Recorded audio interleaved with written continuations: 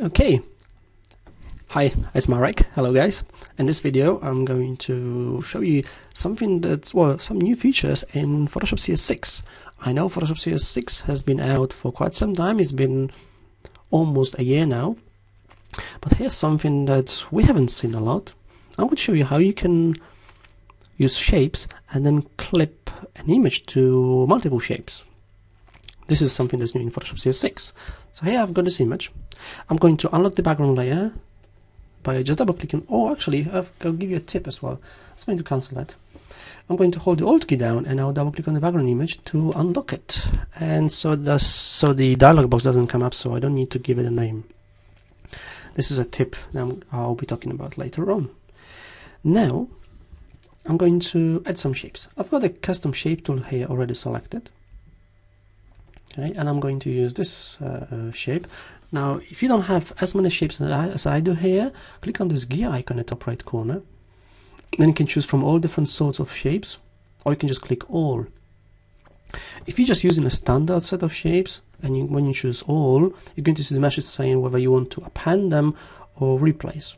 If you're using standard shapes, just replace the current set with the new ones, and you get all these shapes in here. So I'm using this shape here. I gave it some fill color, which is not important because we won't see it.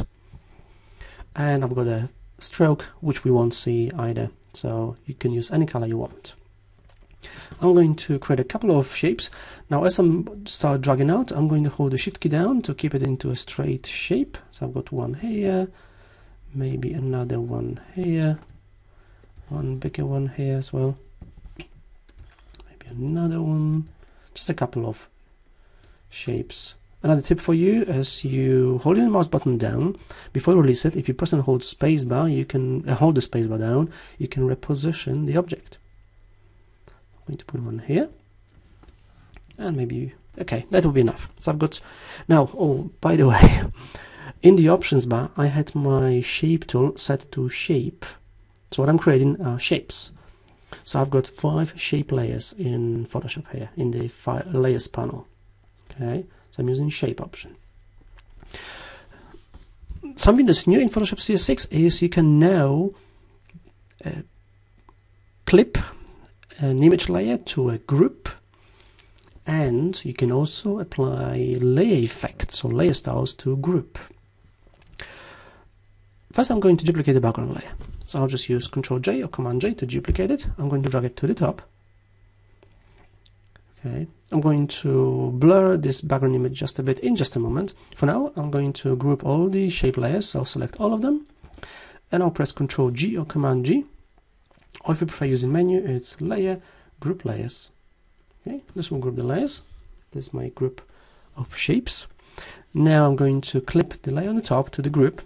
You can either hold the Alt key down or Option key and click in between the layers, or you can also right click and choose Create Clipping Mask. Okay.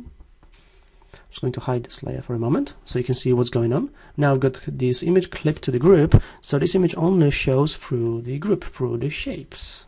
Okay, these shapes in here, which can easily be repositioned because they're all on their own separate layers.